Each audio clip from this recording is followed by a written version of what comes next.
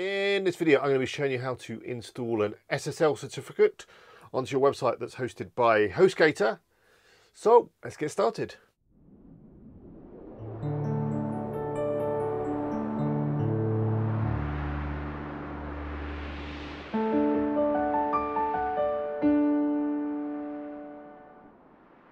Hello, it's Alex here from WP Eagle. I hope you're all well. So in this video, I'm going to be installing a SSL certificate onto one of my websites that I've got hosted with Hostgator. The process is fairly straightforward. There is a small cost involved because the SSL certificates that you get from Hostgator, they're not free. You have to pay a yearly fee, which is around $35, top of my head, something around that figure. The advantage of having an SSL certificate installed means that people can access your website across the HTTPS protocol. So when they go to your website in their browser, up in the top they'll get the little padlock, little green thing, and they'll feel nice and secure. Another great reason to have an SSL certificate installed is that Google loves SSL secured sites. So there's a good chance that if you've got SSL installed, your rankings should, or maybe could, improve.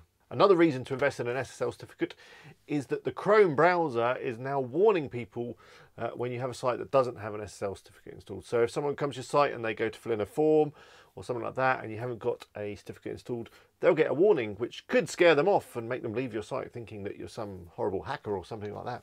Anyway, that's enough chit chat from me. Let's get on the computer and I'll show you how to install that certificate. Let's go. Okay, so the site I'm going to be adding the SSL certificate to is this one, which is rapidweightlosstools.com. It's a site that I set up in a recent tutorial of mine. It's an affiliate blog type site, and yeah, it's just on the Hostgator standard hosting. I think it's actually on the baby plan. I've just upgraded it from the hatchling plan to the baby plan because you need at least a baby plan in order to install an SSL certificate. So if you're on the wrong plan, it will advise you that you need to upgrade and help you do that. So just to check that there is no SSL installed, let's just go to HTTPS : /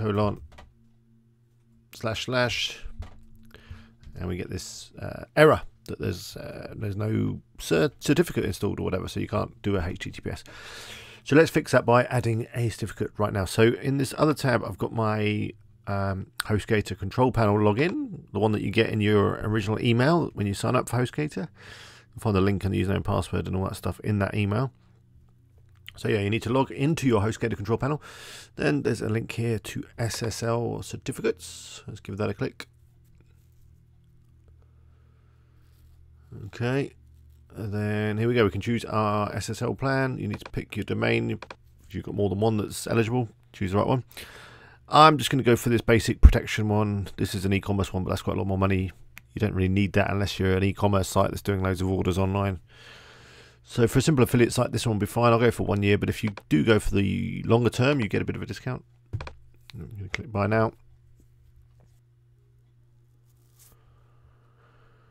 And you need to just make sure all this information is fine.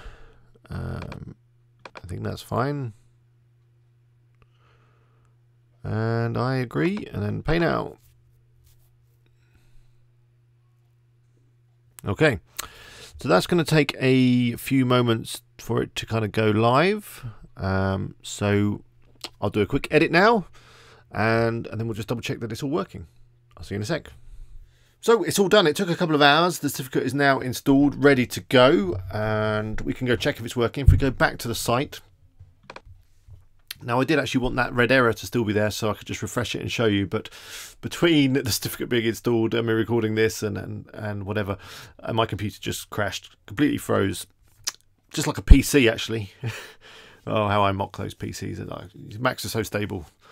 But anyway, my ever so stable Mac, it completely froze, and yeah, I had to reopen all the tabs, so I can't do that little refresh. But anyway, I can still show you that the certificate's working. If we just go up here and type in HTTPS, then the : over to the site, we can see we've now got the nice green secure element with the padlock, and it's all green, so it means it's working.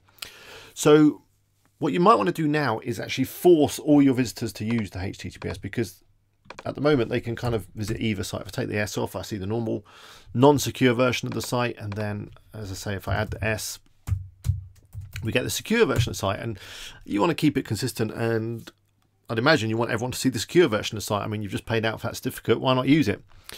So to do that, we're going to use our little plugin. So if I go to my dashboard, just going to log in and go to plugins and add new.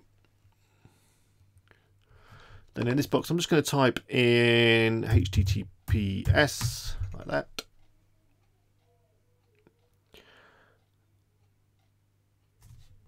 And I'm just going to go with this first one, easy HTTPS redirection. Just install that. Then activate. And that's all done. That's installed. We can check the settings just here.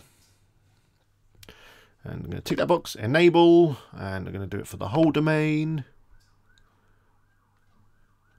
And I'm going to use force resources to use HTTPS. That should mean that we don't get any funny errors of mixed content and that kind of stuff.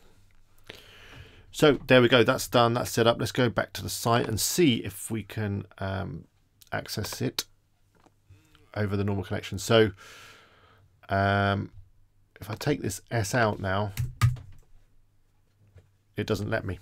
You see, it just automatically redirected me back there to the HTTPS version, and everything here is all HTTPS. Again, if I just take that S out, try and get the HTTP version of this post,